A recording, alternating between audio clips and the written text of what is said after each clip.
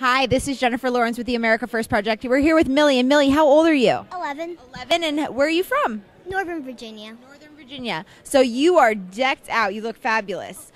Why do you support Mr. Trump? So one day I was at home watching the TV. This is before the election sort of began. And then there was this guy. He talked about all the issues we were facing, all the problems. Okay, that's normal. Every politician does that. Then something extraordinary happened. He said how to fix them. And that is amazing. No politician ever says how to fix them. Maybe some do, but they don't really mean it. They're all talk, no action. And I could tell by the way Donald Trump meant that he was going to do some action. But how? Then he said those words I will never, ever in my life forget. I, Donald J. Trump, am running for president. And he talked about all these issues. And one of the other reasons I like him is because this is my favorite reason.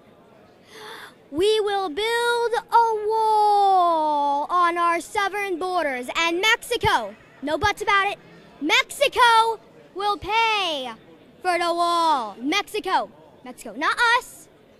Mexico, one way or another, they are paying for that wall. They will. Do you talk about this to your teacher? Oh, yeah, she's actually a Republican. Oh, she is? Does anybody in your school give you a hard time for supporting Mr. Trump? Lots of the kids in my class do. Mostly the sixth graders do a lot, Yeah. What do they say to you? Well, they say they really know me for my golden jacket I love, but then they say, oh, it's Trump girl and stuff like that. But, I don't let it get to me. So what are the major problems you see in this country?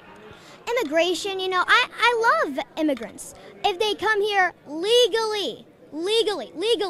I don't like the word illegally. I like legally.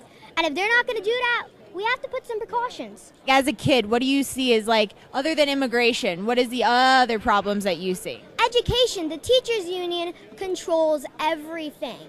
So I like how Donald Trump put in charge of education a lady named Miss Betsy, I think. Betsy DeVos? Yes, Miss Betsy DeVos. And she's just great. She's doing everything we need to. And I heavily support school choice. Did your parents get you involved in politics? Not really. Actually, my mommy was a Ted Cruz supporter in the primaries. I told her on the primary the day of voting, I told her to vote for Trump. She needs to vote for Trump. She didn't listen to me. That's okay.